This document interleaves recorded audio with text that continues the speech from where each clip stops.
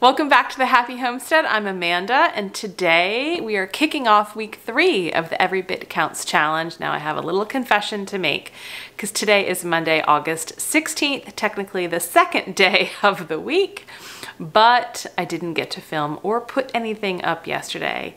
You guys know how it is. Life is busy, it is crazy, it ebbs and it flows, and yesterday it ebbed, and there was just too much to do, not enough time in the day.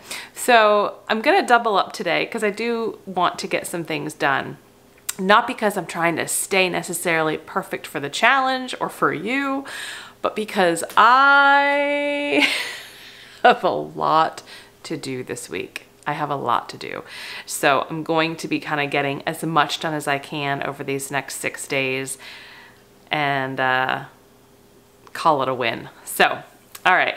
Yeah, so you can see I have a ton of peppers and tomatoes. We went to my in-laws this past weekend to hang out on Sunday, and it was so relaxing and it was great spending time with family, and they gifted us this produce. So my mother and father-in-law have the most amazing garden.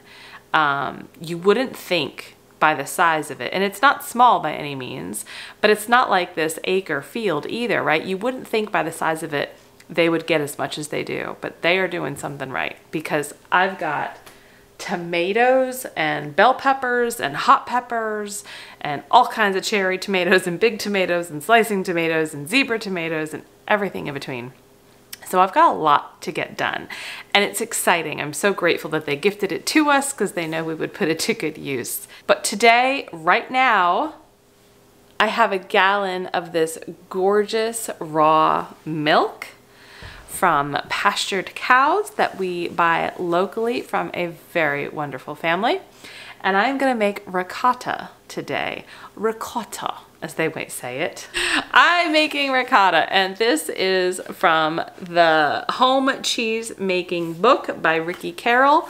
This book is my cheese Bible. I've been making our own cheese now for a little over a year, and it is so satisfying. It is exciting.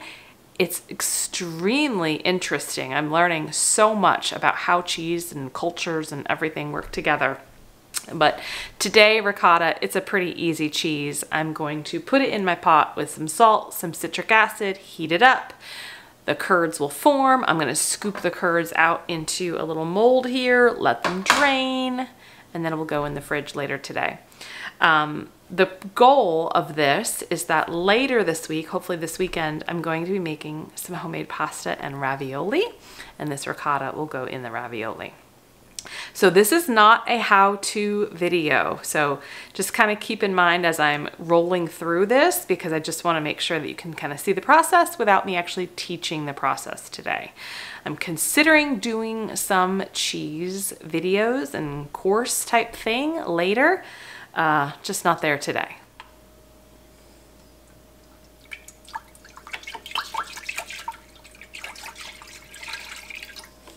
This is a whole milk ricotta. So I shake it so that way some of the cream that's sticking to the side here really gets integrated in, because I want all that gorgeous cream for a delicious ricotta cheese.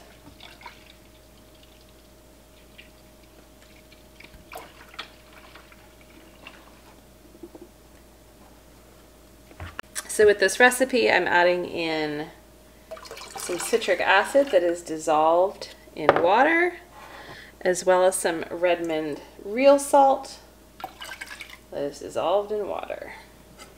I'm going to do a quick stir.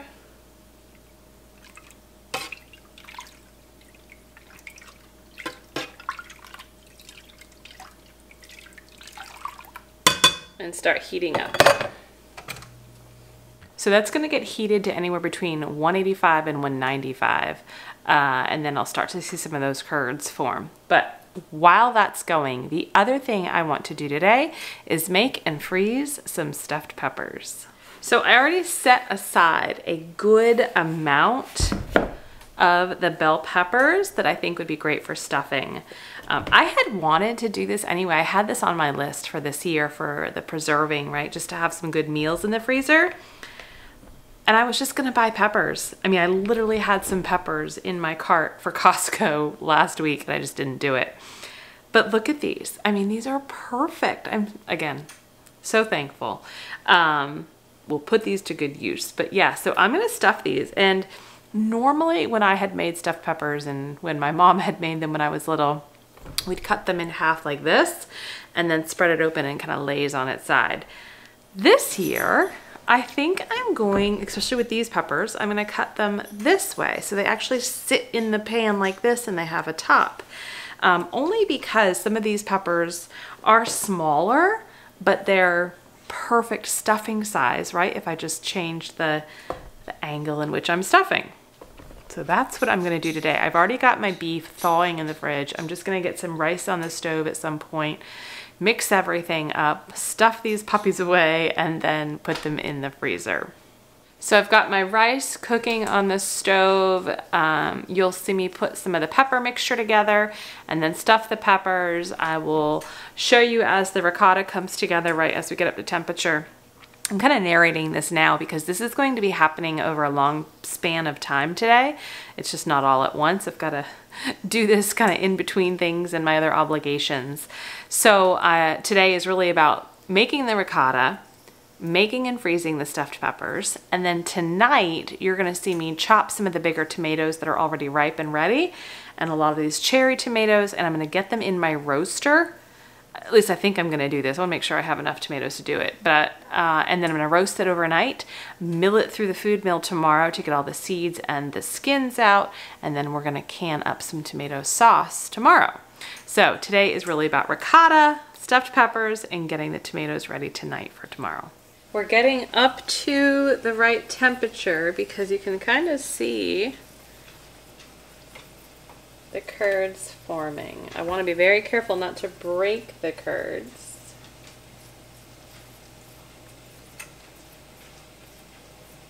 Oh, they're glorious. Beautiful.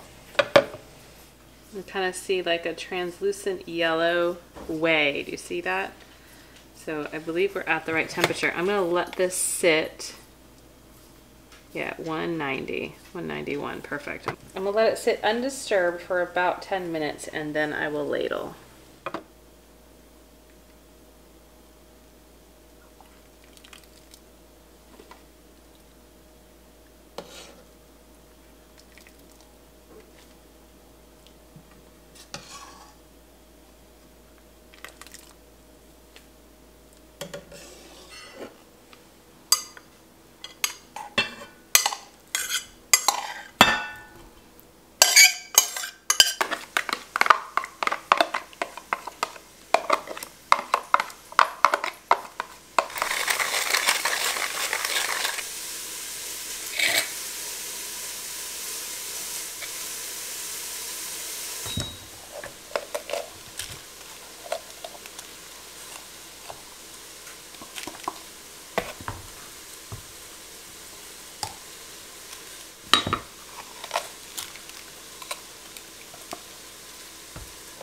So I just finished draining the ricotta and I just put it in a container here to go in the fridge. I tasted a little piece.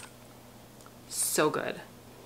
It smells, it's like, it's not sweet, right? But it smells kind of sweet. But it's just the milk, salt, and citric acid per the recipe. I have only ever made ricotta from whey before, leftover from cheese making. This is nothing like that. This is so much better. So into the fridge this goes, and I'll pull it out in a couple of days when I decide to make our ravioli. Okay, all I threw in here was some oregano, dried oregano, basil, some leftover tomato paste, leftover pizza sauce, onions, garlic, some leftover mushrooms in the fridge, a little bit of smoked paprika, salt, pepper. I think that's it. Chili is, by the way, what we're having for dinner tonight, but chili and stuffed peppers are one of those things that you can like just kind of clean out your refrigerator from odds and ends. And it's a great way to use things. not let anything go to waste. Make the most of your money.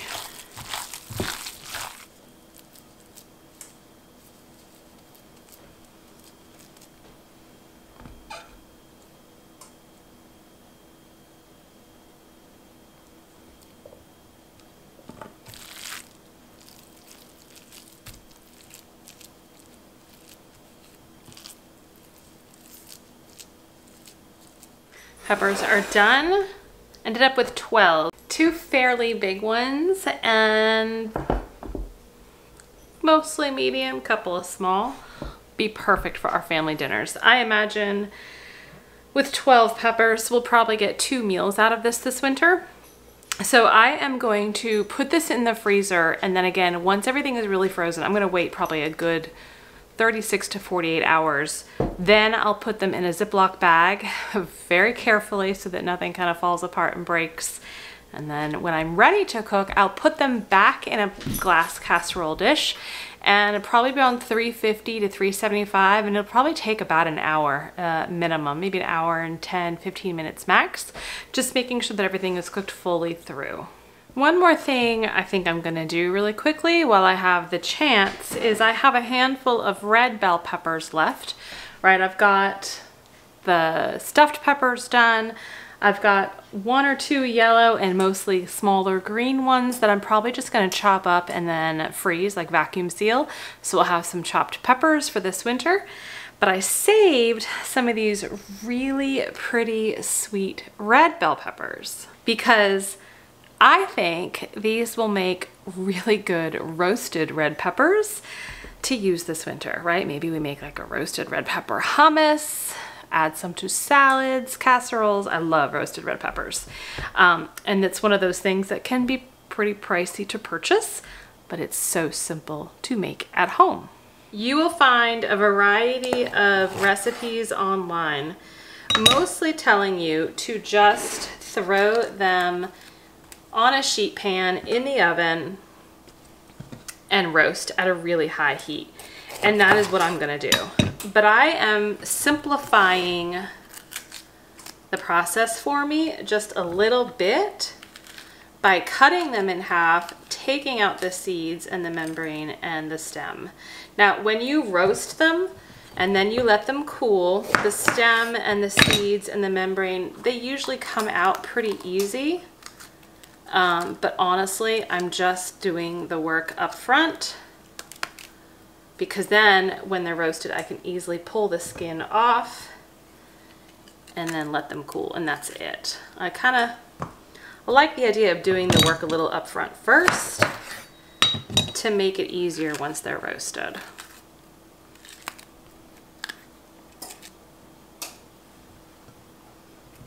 I'm going to try and get as much surface area exposed to the heat as you can. Okay, look how perfect those look. So they've been in about 15 minutes under the broiler, and I am just going to put this on, and what it does is, like I said, traps that heat, condensation, allows the skin to come right off.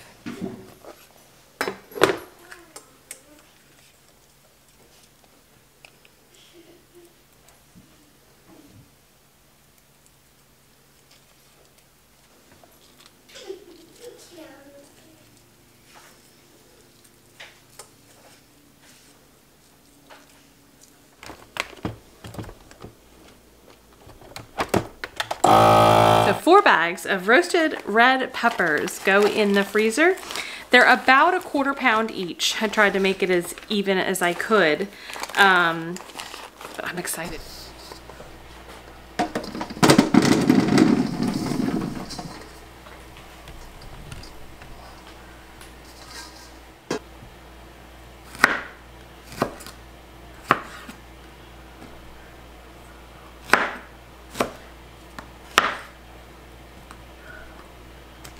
Okay, so I have all of the fresh tomatoes in, that I can get in right now.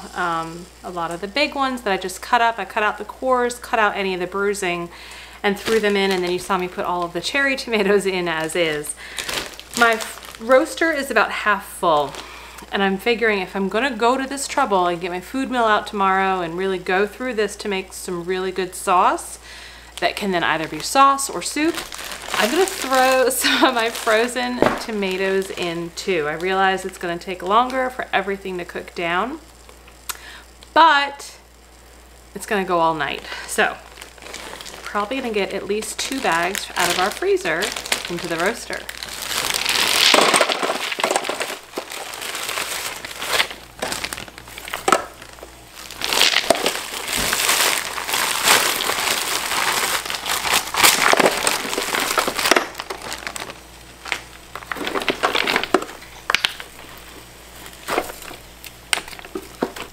Before I sign off for the day, I just want to show you how these are, ooh, there's some steam. These are breaking down. They're all really soft. We got a lot of liquid in there. I'm going to stir these up and just let them go all night, and we'll reconvene in the morning.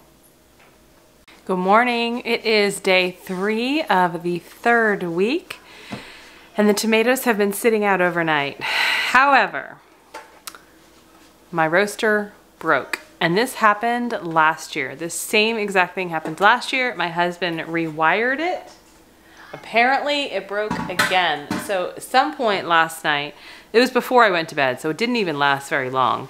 It just started going cold, right? It turns on, but there's no heat being generated. It is certainly a faulty wire somewhere. However, all the tomatoes are thawed. So certainly some are more, you know, broken down than others, but they are fine enough to put through the food mill to get our sauce going. This is the food mill that I'll be using. This is my 3rd year using this. It is called the Reber food mill. It's actually from Italy. It has a huge hopper here with a pretty big opening. I think it's about a 2-inch opening for some really big tomatoes. You can actually do applesauce with it as well. Under here it has where all of the juice comes out, and it sieves out the skins, and the seeds come out here on this side, and I love it. This is the best machine to do a lot of tomatoes at once. Granted, I'm only using it a couple of times a year, but it is a workhorse. I'll link it down below, but again, this is from Italy, and it is the best one I have found that I love. So I'm just gonna start loading everything in, right? So I've got a casserole dish over here to catch the skin, the seeds, and the pulp. And then on the other side over here, this is the chute where all of the sauce comes down into the big pot.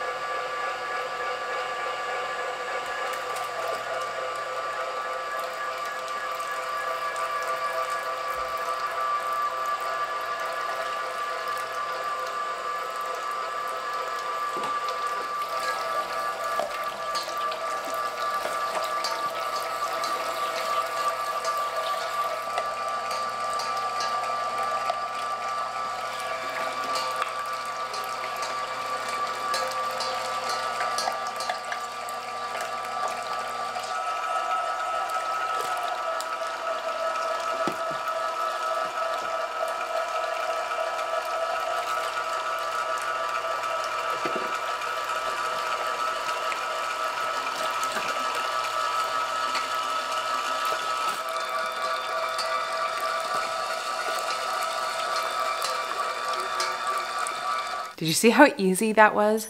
That whole batch of tomatoes, and I don't even know how many it was. I didn't weigh it or anything, but it took maybe 6 minutes within the food mill. This thing is amazing. And I'd like to think that I have, right, if you're like thinking on a scale of how many tomatoes people are processing a year, I'm not on the low end, I'm not on the high end, I'm somewhere in the middle, right? There are people that process way more than me. This thing is a workhorse. I love it. It was the best investment. It was a little bit of an investment. This was pre-COVID though, so I don't know how it's changed. But I'm going to highly recommend this food mill, and I have no affiliation with them. Okay, but we're not done yet. So our pot, by the way, huge pot, half full. We're gonna get it a little bit more full. All of this pulp here, we're gonna rerun at least 2 more times. There is a lot of moisture in here, and you'll be surprised how much is going to come out, right? When you saw what was just come out, it's a lot of the water. It's a lot of the water from the tomatoes, and that's okay. We're going to boil most of it off, but we're going to get some really good pulp from here.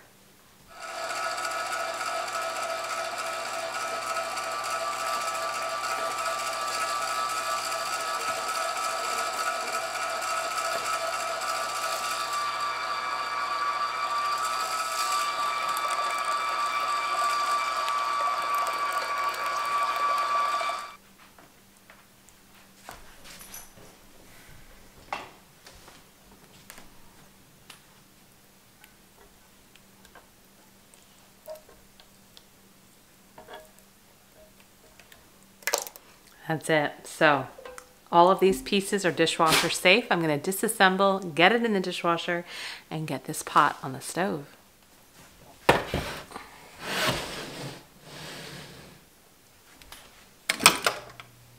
It's been on the stove now for about an hour, and I have it on high. My burner is as high as it can go.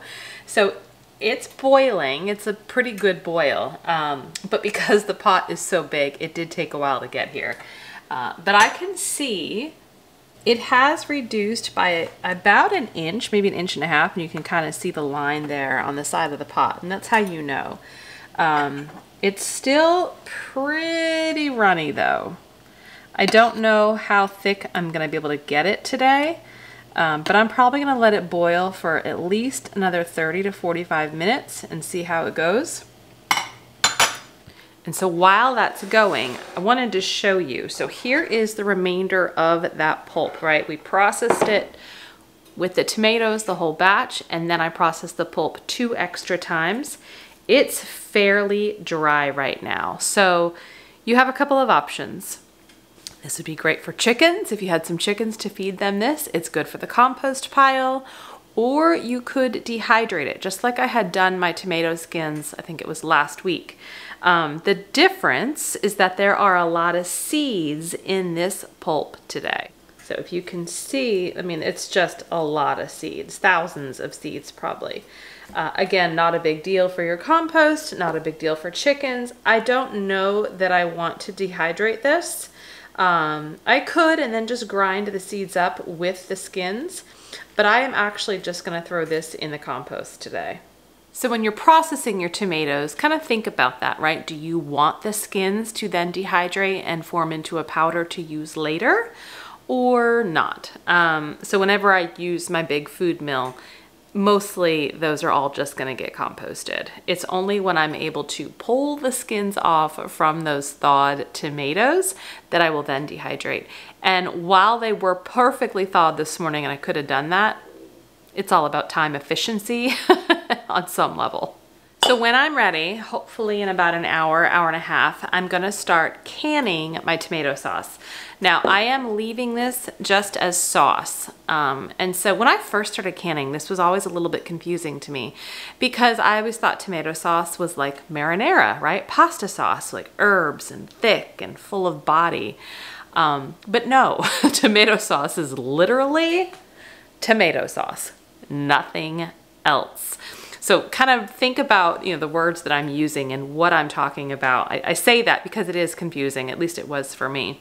So there's like pizza sauce, right? That's a little bit thicker, but it has certain kind of herbs and flavors within it. Then there's like a pasta sauce or a marinara, again, a little bit thicker, a little more body. Think about what you would get in the store. And then there's just tomato sauce, which is just tomatoes. And so I am canning just tomato sauce. I will put a little salt in each one of my jars, but I'm not putting any herbs in. I'm not adding anything to it.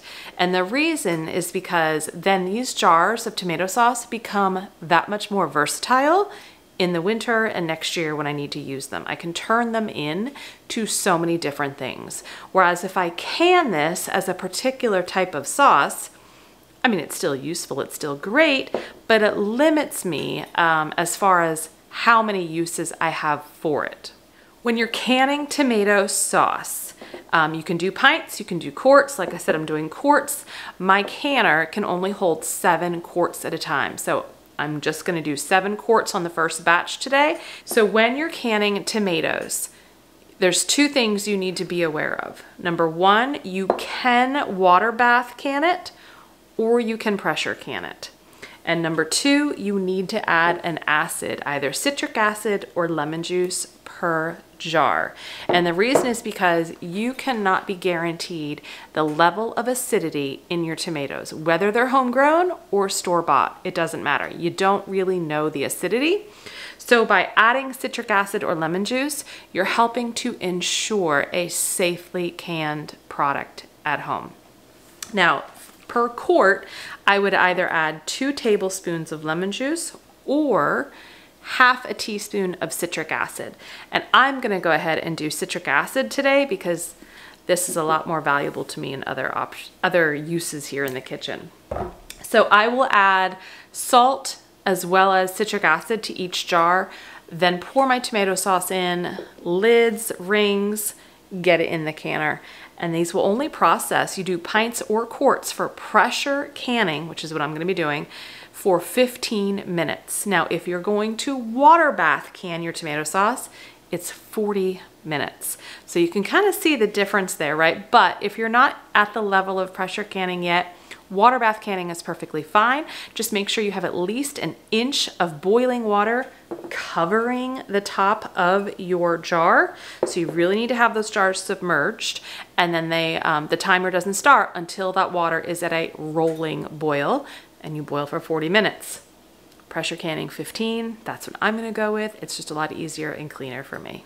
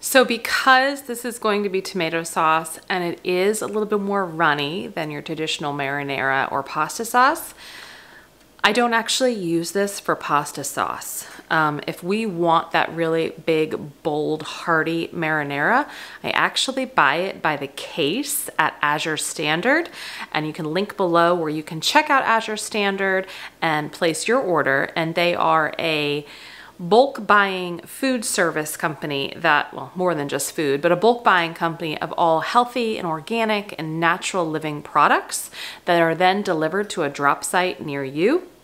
We've been doing Azure for over a year now, and it has been a lifesaver in a variety of ways of opting out of the traditional grocery store. So I will use this for chilies, soups, stews, those types of things. Things that where it's not like a pasta sauce where I need a really big, bold marinara. I will use jars that I purchased from Azure Standard that are organic, all natural, no sugar, and delicious. So as you can see, there is still a decent amount left. I probably have at least another 5 to 6 quarts. The jars are done. They're still in the canner. I'm gonna take them out in just a minute, but it looks like everything processed and nothing broke, so all is good. And like I had hoped, I've decided what I'm gonna do with the remainder of my sauce. It's actually, I transferred it. It went from a 30-quart pot to now an 8-quart pot. So I probably have between 5 and 6 quarts of sauce left. I just put it on the stove on medium heat. I think I'm gonna try to reduce that down for the next couple of hours. And then tomorrow I'll deal with it. So tomorrow I'm gonna use it and make this roasted tomato soup. Now this is on page 287 of the all new Ball Book of Canning. Thank you for joining me on the journey today for the first 3 days of the 3rd week of the Every Bit Counts Challenge. I really appreciate all of the comments, all of the likes, the emails I get, or the messages I get on Instagram. I love it. I mean, this is just such a wonderful creative outlet for me, and I love inspiring other people. I love being inspired by you. I'm always inspired by other comments that I get from others, so thank you. And I will see you on the next video. Stay healthy, stay well. Bye-bye.